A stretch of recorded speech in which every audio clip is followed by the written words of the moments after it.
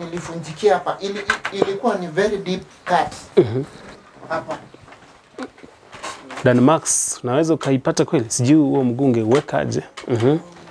Hiyo deep cut ilikuwa hapo, ilikuwa extended, nyama iko hapo. Ikaenda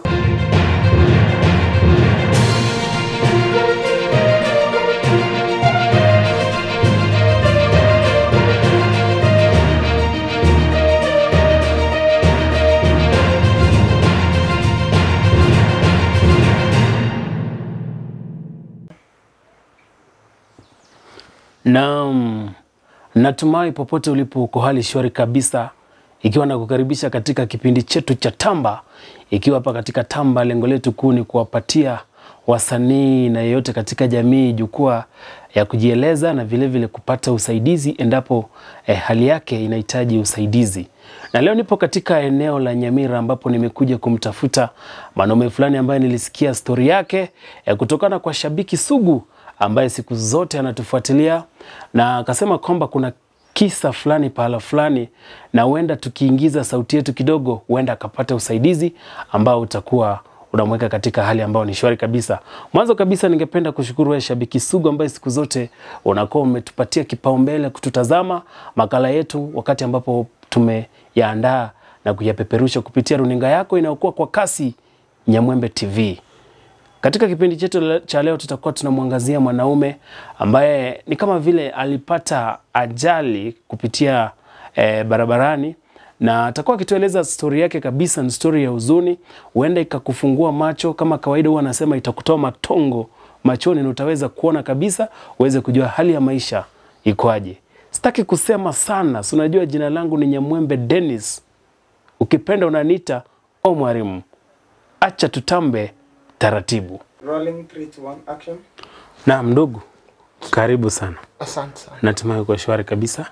Shwari.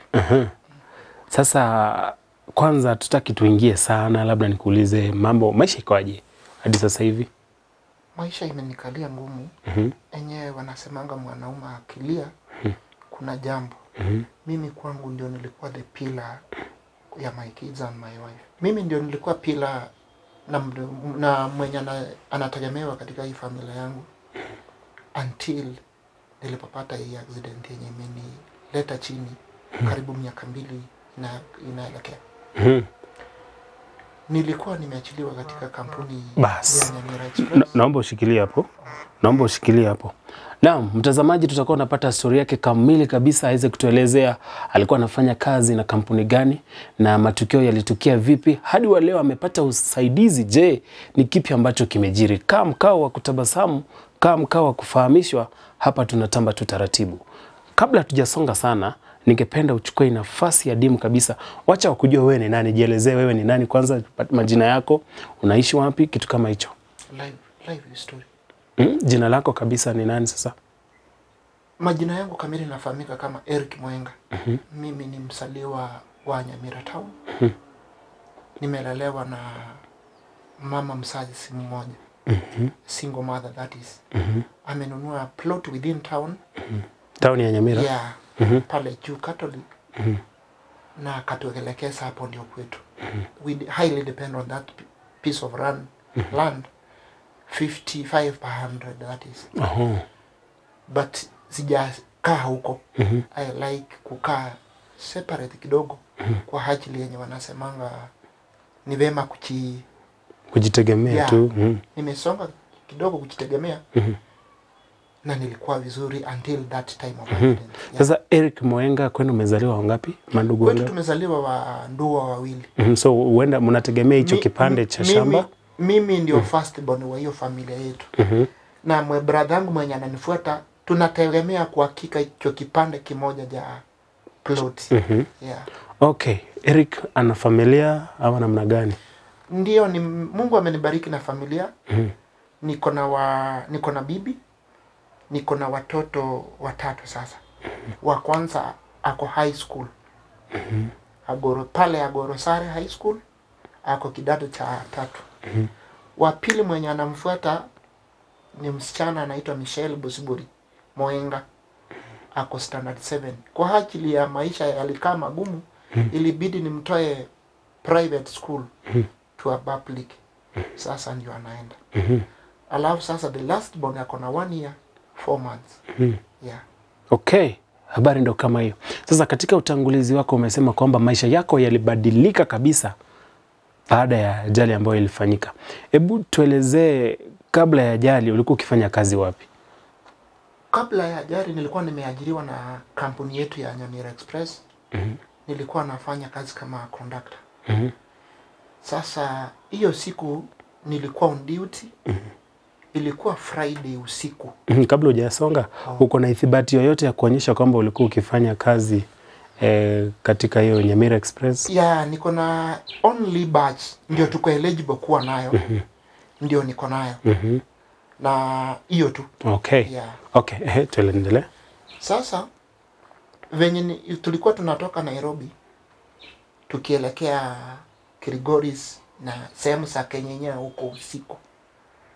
Tumetoka Nairobi vizuri, tumefika Narok around saa 6 usiku na nusu. Tumetake sapa yetu ya usiku. That is the last event I can recall. Nikiwa kazini. Tukarudi kwa gari. Tukaanza safari.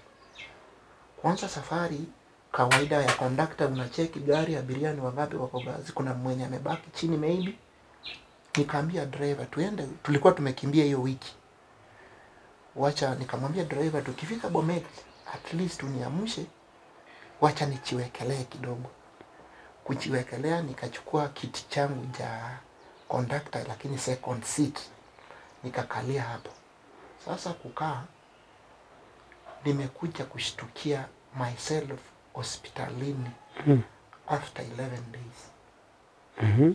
So kumaanisha hizo siku zote 11 ulikuwa haujielewi, haujifahamu. Yeah. Sasa ndio nashtukia nauliza my wife, why are you here? Na si eti ninamuuliza hivi. Ninamuuliza aggressively kana kwamba nilikuwa nadhania ametoro. Si mimi nilikuwa sasa najichukulia niko kazini. Muda kidogo ndio bibi yangu anashtukia, naona anapanguza majozi. Nikamuuliza what's happening? Mbona unalia? Nini imefanyika? Ndiye kuja ananiambia Baba Michelle mlipata accident. Hapo nikashtuka, accident namna gani? Sikuwa ninachielewa sababu state yenye nilikuwa nayo hapa ni scratches kila mahali. Nimewekea damu, maji na hii kichwa ungeona. In fact una nini hivi ndio mtu anakuangalia. Hii macho ilikuwa imefura throughout. Na hii kulikuwa na pain ya chest. Bibi kunisimulia hapo. Nikamwambia ni nini imetokea? Ndiye akanisimulia Baba Michelle mahali yuko hospitali. Ninashukuru Mungu umeleta fahamu. Mungu akakurejesha hai. Umefunjika miguu yote miwili. Pole. Sasa hapo, in fact that is the moment I realized nimeingia kubaya, because my wife had nothing previously. Mkiona huyu mtoto alikuwa ameaga. Kwa ameaga? Yeah, huyu mtoto alikuwa ameaga. I had used all the funds yenye nilikuwa nayo Kenyatta for 6 months. Huyo mtoto ambaye umetuelezea ameaga hapo hayupo? Huyu hayupo, ni marehemu. Sasa huyu mwenye mmeleta yani ni kama sadifa. Mungu amemturejeshea. So only 3 months prior kuzika huyu mtoto nirudi kazi. Na mimi ndio nikapata hiyo accident. Sasa venye amenisimulia nikajiuliza, sasa ni mtoto wangu ameniita. Nimekosea wapi Mungu wangu? What is this that I'm getting it now? Who will push my kids wasome? Kwa vile hiyo ndio target yangu, nione watoto wangu wamesoma. Wakuje kushine venye nimewaelezea hapo awali. Sisi hatuna mahali tunaweza ita ni kwetu. Hiyo plot yenye mama yetu ametununulia ndio tunaangalia. Nikaomba Mungu wangu hapo. Nilikaa around 10 good hours. Hakuna mtu ananiattend. Sababu mwili yangu iliruka. Hapo ndio alarm ya hospitali ikaitwa. Madaktari wakakuja. Wakani guide. Through, I thank my wife alikuwa na mimi karibu. Na my mother Waliniguide na kunicancel, wakaniambia that this is not the end of life. Shukuru Mungu umepona. Wenye tulikuwa nao around the 3 passengers perished on the spot. Mungu alinitoa kwa grave. Mimi venye ninaongea alinitoa kwa kaburi. Sasa ni hayo yenye ninaambiwa na sumuliwa. Sababu hiyo gari yenye hata ukiona ilibondeka vibaya. Gari lenyewe unaweza ukakumbuka sajili ya hilo gari? Naweza kumbuka. Ni KCB 127Y. Ya hiyo Nyamira Express. So dereva tulikuwa na inakuanga na standby driver na main driver wa usiku. Sasa huyu main driver ndiye alipata scratch tu kidogo ya kioo. Ni kama venye alistukia hiyo gari yenye ilikuwa njiani akaregesha mkono wa conductor ndio ikatubonda na kuua wengine 3. Huyo ali-escape uninjured na sijui mahali yako. Sasa mwenye aliumia ni mwenye alikuwa standby, kiti ya driver mwenzake nyuma 3-seater ndiye aliumia. Alitoka meno 4 na akafunjika right leg. Akapata fracture. So from there sasa nikakaa hospitali under serious depression, hatukuwa na kitu. My mom, she's a single mother. Hatuna mahali tunaweza enda tuchune chai. To transport kuja Tenwek ilikuwa stress. So hospitali ya kwanza ambayo ulipelekwa ilikuwa? Nilipelekwa hospitali ya private ya Narok. Sikumbuki vizuri jina. Pale kuna pesa ilitumika hapa around 28,000 before my family pata ripoti following day ya Saturday ndio wakuje kunireceive.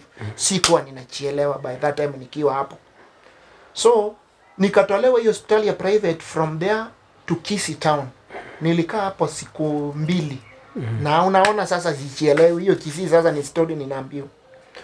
From there sasa ndio my fellow workmates plus my relatives, my uncle and my wife plus the mother waka-intervene nichukuliwe Tenwek. Sababu pale Kisii sikuwa napata services mzuri. Na nilikuwa kwa maumivu sana. Walinipeleka Tenwek. Kufika pale ikakuwa kisungumkuti pale kutipiwa. Walikaa kwa wanaita reception. Reception hapo. Nilikaa kwa reception venye ninaambiwa na my wife 3 days. Hakuna pesa ya kuniweka kwa kitanda. Walikuwa wanataka cash 115. Hatukuwa nayo. From there ndio well wish akakuja akanipatia kitanda. From there kisungumuti kuti tena ya kunitibu, hakuna pesa ya kuanza kunitibu. Si unaona sasa niko kwa maumivu. My friends ndio wakakuja waka-intervene. A good friend akatuambia to activate NHIF card. Actually ndio ilikuja kunisaidia. Hicho kipindi cha hapo awali hauko unalipia NHIF? Si nimeitumia mtoto iko sawa. Only those months nimekuja hospitalini haikuwa active. Na sikuwa na pesa. Okay, nimekuelewa. Hicho kipindi ambacho haukuwa na pesa ndio kuweza kulipia hii bima ya afya. Na previously nilikuwa na mtoto mwenye ameingia high school form 2. So niko na ugonjwa at the same time nina target mtoto shule. Na ni mimi peke. Si unaona wenye hiyo maisha inakuanga. So hiyo kadi ikawa activated, ikanisaidia, nikaingia kitandani pale Tenwek hospitali, nikatipiwa miezi 2. Bill ikatokea ya 360,000. Sasa bili hapo kuambiwa ndio story.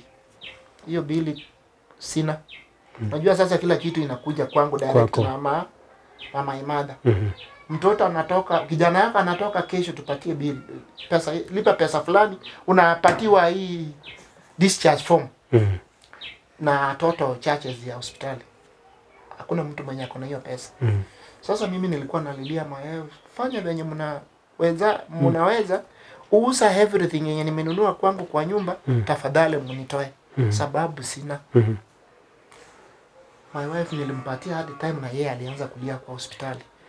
Watoto pia wanalia hapa sababu hawajawahi nio. Live imeanza kuwabadilikia sasa. Ile chai yenye walikuwa wanakunywa, hakuna pesa imeenda yote kwa hospitali. Wenye Mungu wako, marafiki walikuja wakaingia ndani na hiyo kadi ikanisaidia nikatolewa. Sasa nimetoka hospitali nimekuja nyumbani. Sasa hapo ndio tena kisungumkuti zaidi. After kutolewa hospitali niliambiwa nirudi tena after 2 weeks clinic. COVID ikaingia ndani. Sina pesa, watoto wangu nyumbani hawana anything ya kukula. I totally have nothing. Kutoka kwa nyumba mpaka Tenweke Hospital kuhaya gari ni shilingi 8,000. 4,000 ya kuenda, 3,000 ya kufanyiwa matibabu pale. Nilienda only 2 months hiyo everything ikaisha. I stopped on the way. Kurudi kwa nyumba, mtoto yangu mwenye alikuwa shuleni sasa wako nje. Accumulation ya school fees balances imekuwa nyingi. Chakula kwa nyumba ni story. I tell you nimeteseka. Nimesumbuka sana. Pole ndugu Eric. Nataka turudi nyuma kidogo. Huu muda wote umekuwa ukihangaika. Ile kampuni ambayo ulikuwa ukifanyia kazi imekusaidia namna gani? Sasa kwa ajili ya hiyo kampuni, mimi sijui niliwakosea wapi ama nilifanya makosa wapi. Tulikuwa na wao vizuri. My records are okay. In fact, out of a bill of 360,000, they managed to send my wife 15,000 shillings. From there, I've never gotten any call from them. Wala mwenyewe kuja kuniona in person. Na mimi nilikuwa na ule uchi wa tachiri yangu kuja kuketi na mimi niambia pole, ulikuwa my worker, pole kwa accident. Hajawahi. Kuna wakati ninampigia simu. Ananiambia we are also affected na COVID. But sijakufa moyo. Recently nienda kwa ofisi yake tena kusik guidance na anionee huruma. Niliambiwa ningoje bibi yake. So bado ninamngoja. Ndio aniambie Eric, we don't own you. Move for another step. Nione venye maisha itanipeleka. Mbali na makovu, na sababu makovu ni ile alama ambayo inabaki baada ya kuumia, ni dhibati gani nyingine ambayo uko nayo kuhusiana na hii ajali? Evidence yenye niko nayo saa hii, kulikuwa na police abstract. Ndio hii. That is the only evidence I have. Na yeyote naweza pata anaweza nisaidia, tunaweza enda na yeye Tenweke Hospital. Sababu hapo katikati nilikuja nikapata mtu mwenye alikuwa anafuatilia hiyo kesi, nikapatia my originals. Akaenda nazo. Kidogo, kuna mtu ulipatia originals zako? Yeah. Sa hospitali. Akaenda nazo, alikuwa anasema ananisaidia na at least secure something ichunge watoto wangu. Si unaona nimeumia, maisha yangu yaendelee. Anaweza nichesia hii insurance ya hii gari yenye ilikuwa accused of. Hii fao yenye ilikuwa njiani ya Nyamira iligonga, I intervene, hiyo insurance in fact inisaidie. Inaweza sukuma live ya watoto. Alipotea nazo up to date. Nikimpigia simu yangu, he doesn't receive. Huyu jamaa anaitwa dnyamwembe. Ako situated Keroka, ako na ofisi Keroka, Ogembo na Nairobi. Nikumpigia simu, since then he doesn't receive my calls at that moment. Alichukua copy zote original? Yeah. CT scans, X-rays, discharge summary form original. That what I own is this one, police abstract. Na ilifikaje mpaka mkapatana na huyo jamaa? Huyu jamaa mtu mwenye alimleta hapa ni driver. Huyu mwenye alikuwa standby driver. Huyu mwenye alikuwa nyuma? Yeah. Alikuja akaniambia, Eric, tumeumia, tunaweza saidiwa na huyu jamaa. Naona ndiye amebeba kesi zetu zote. Mimi nimempatia zangu. He is a good man. Wacha tumpatie tuone kama tutasekiwa something kutoka kwa hiyo kampuni na kuwa accused of. Ya hiyo fao yenye Nyamira iligonga Nyamira. Nikampatia. Sasa nikaona huyu ni workmate mwenzangu amempatia. Ile goodwill nikampatia na mimi nizangu. From there, ali disappear. Yeah, he doesn't pick my call. Even now nikimpigia nikiwa na yeye, hawezi receive my phone. Yeah. Na sasa umesema ukimpigia simu huyo advocate ashiki kabisa. Venye nilimpatia stakabadhi zangu originals ni kama tulimalizana. He has never stepped kwa nyumba yangu. Naona nimeendelea namna gani. Even calling is a problem. He cannot even receive my calls. Nikakuja nikasema maybe amejua namba yangu, acha nitumie my wife his number. Pia nayo a respond. So that's the kind of nataka tujaribu kumpigia kupitia nambari yangu, manake ukimpigia yako huenda asishike. Anaitwa Advocate Nyambati. Abednego Nyambati. Advocate Abednego Nyambati. Acha ninakili nambari yake hapa alafu nimpigie moja kwa moja nione kama atashika. 350. Mwisho ni 350. Yeah. Anaitwa Abednego. Hani alikuja kama amejipalia. Amejipalia kidogo.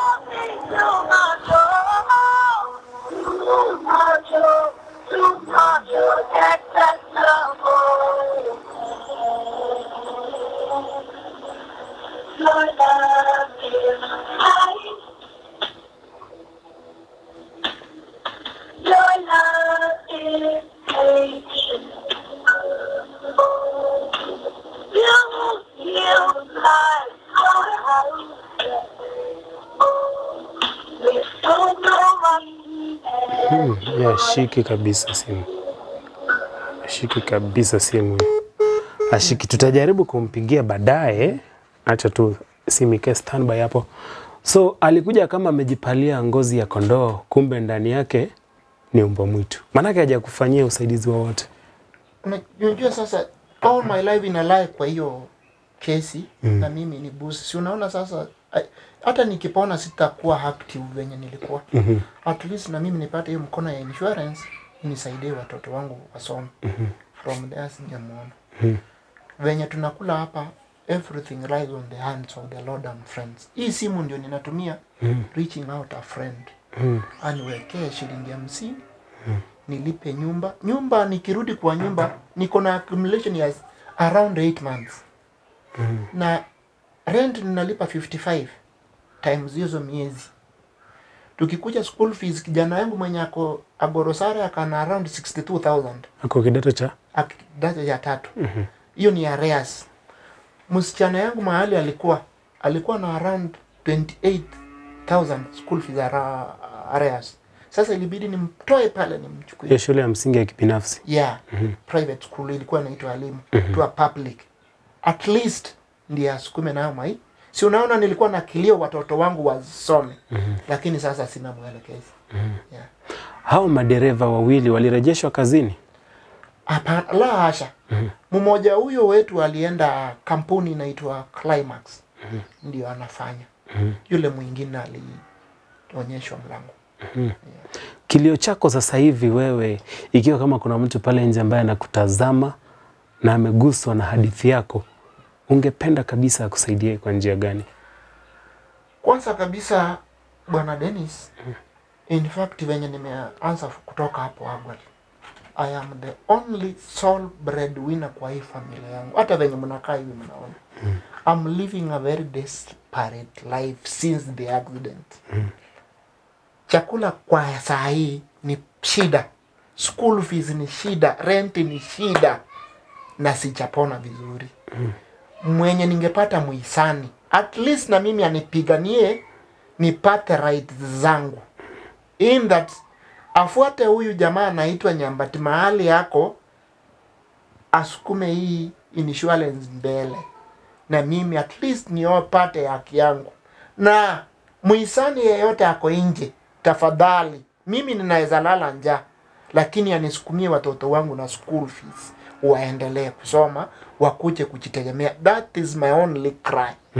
Rent pia ni stress. In fact, huu mwezi yenye inafuata, hii yenye tunaanza, naweza hata fukuzo. Sababu mwenyewe hawezi nivumilia for that long na hiyo. Amekuvumilia kwa muda upi? Miezi tuseme 8 sasa. 6,000 times miezi wa 8. Na hapa rent ni pesa ngapi kwa hii nyumba? Nyumba iko 4 rooms. Ninalipa shilingi 6,000. Na mimi ndio nilikuwa ninalipa. Okay. Yeah. Na mwenyewe ama huyu anayepanga hapa hivi amekwambia amekuvumilia sana. Nimejaribu kubleed na yeye. Kuna mahali nafikia hata wewe unaibika. Ni mimi nimegonjeka, I have no option ya kumpa. Sina mahali naweza toa. Hapana. Pole kwa kuugua. Pole. Sasa hivi hakuna kazi yoyote ambayo unaweza ukafanya ukiwa katika hii hali. Nikiwa kwa hii hali sasa imenibidi juzi nilikuwa natafuta kazi. Siwezi beba simiti venye nina limbu hivi. Sitaweza. Kazi yangu ningepata biashara kidogo. At least nilikuwa ninauza viatu hapo awali. Lakini kulingana na hiyo story nimekupatia ya mtoto wangu, we embezzle all the funds. Zikaisha. Kurudi 3 months prior kazini sikuwa nimeestablish mimi ndio huyo kwa accident. Lakini I'm thinking nitoke kwa nyumba niende kutafuta kazi, sababu asamani uwezi kaa kwa nyumba and your family is suffering. It's very wrong. Inaniguza sana. Yeah. Labda kuna mtu ambaye akona kazi. Kiwango chako cha masomo ni kipi? Nimemaliza form 4. Yeah. From there I didn't proceed. Okay. Yeah, form 4 nayo nimemaliza. Yeah. Habari ndo kama hiyo kweli. Unajua wanasema hujafa hujaumbika. Na ndio kweli, manake Mwenyezi Mungu alikupa kila kitu, lakini sasa hivi kidogo kuna udhaifu. Yeah. Mimi sikuwa hivi. Hiyo accident imenipush far behind. Yeah. Imedrain kabisa. Yani nimereduce to 0 to square 1 wanasema. Yeah. Wow. Mimi mwenyewe hata nashindwa niseme ni, lakini mtazamaji ambaye yuko pale, naamini umeweza kupata hadithi kamili ya mzee Eric Mwenga ambaye anaishi katika mji wa Nyamira, na umemsikiliza kwa makini sana, manake utaratibu wa hadithi yake umeifuatilia kwa makini. Wenda kama kuna chochote kile ambacho unaweza ukafanya tuweze kusongesha maisha yake mbele, basi usisite, manake utakuwa umemsaidia sana na utakuwa umemgusa sana. Siku zote mimi husema kwamba ndugu ni kufaana na sio kufanana kabisa. Sasa hivi nataka kuchukua nafasi, Eric, kwanza utaongea na kampuni yako ambayo ilikuwa imekuajiri, kisha uongee na yule wakili ambaye alipotea na stakabadhi zote ambazo unaweza ukazitumia labda kupata msaada. Anza na kampuni. Nachukua muda huu kuwaomba kampuni yangu ya Nyamira Express, nilikuwa naipenda. Tafadhali mahali popote mlipo, mfanyikazi wenu analia. I'm serious. I'm really leading a very miserable life. My family is suffering. I was leading everything kwa nyumba yangu. Mahali popote mlipo, tafadhali, nilikosea wapi? Ingilia kati to safeguard my life. I'm crying for you. Sema na wakili. Wakili wangu popote pale ulipo, Mr. Pednego Nyambati. Ulikuja kwa nyumba yangu hapa ukaahidi tutasonga na wewe milima na maponde tuone nimepata haki yangu. Nilikukosea wapi? I had all the faith nikakupatia stakabadhi zangu originals. Hapa mbele ya watoto wangu utawasaidia mahali uwezavyo. Ulienda wapi? Unaaniacha nikiteseka namna hii? Bwana Mwenga, ningependa labda tuonyeshe makovu ambayo yamesalia mwilini tuweze kuona, angalau pia mtazamaji aweze kupata taswira kamili. Kulikuwa na ile ya kwanza kwa mguu pale. Hii ya kwanza nilifunjikia hapa. Ilikuwa ni very deep cut. Hapa. Dan Max, naweza ukaipata kweli? Sijui huo mguu ungewekaje. Hiyo deep cut ilikuwa hapo, ilikuwa extended, nyama iko hapo. Ikaenda ikafunja hiyo mfupa ya main. Hiyo mfupa. Sasa hiyo mguu ilikuwa inacheza ikiwa kwa hospitali. Kuna yumba. Yeah. Sasa niko inserted na machuma. Chuma imepitisha hapa. Imeteremka hapa. Imefungiwa hapa, hata mnaweza ona incision marks. Sasa hapa hii mguu inafikanga inakufa. Nakufa ganzi kabisa. Kabisa. Completely. So endangering my will ya kwenda kurudi, uchi ule wa kurudi kazi. Alafu na huu mguu ulifunjika hapa. Sijui kama mtaona. Itafika kweli hiyo. Ulifunjikia hapa. Sio uchungu? Nimeanza kurecover kidogo. Hapa imefunjikia hapa. Sasa chuma imepitishwa hapa. Ikakuwa locked hapa. Hapa. Okay. Ndio hii. Alafu extension ya hapa. Sasa huu mguu ufunjika twice. Okay. But sasa problem mahali iko sahi ni kuna vile ninasikia uchungu from here. And even ninaweza limp. Sorry. Naweza limp nikitembea. So sijakaa. So uwezi ukatembea ukiwa wima kabisa, lazima ni. Alafu na hapa kuna several inch ninakuanga na hack hapa. Nimeona kabisa hapa. Okay. Hapa. Pia niko na problem. So sijarudi balance. Stability ya kwa vizuri bado. Okay. Hizo ndio mahali na hapa ni scratches sana. Vio hapa. Kuna kakitu kamebaki hapa ndani. Hata ukiguza hapa. Hiyo ni nini? Sijui ni nini ili happen lakini wana device. Nini inaweza fanyiwa operation yaka kakitu kaka. Nimekagusa kama inaweza fanya nini hair blind. Inaweza kaleta upofu. Ilitokea wakati wa accident. Si unaona kuna Nimehisi kitu kama jiwe hivi. Ndio iko hapa ndani. At times inaweza amuka chicho limevimba sababu ya hiyo effect. Habari ndo kama hiyo. Umepata hadithi kamili kutoka kwa Eric Moenga. Na naamini ikiwa umeguswa huenda pia unaweza ukamfikia. Nataka moja kwa moja uweze kuwapatia nambari yako ya simu ambao wanaweza wakakupata kufariji ama kama vile pia kukupa msaada wowote ule ambao wanaweza. Kwa sasa nambari yangu ni 0727 33 7093. Nirudie tena 0727 33 7093. Majina pale ya M-Pesa ni Eric Moenga Richard. Hayo yote ni majina yangu.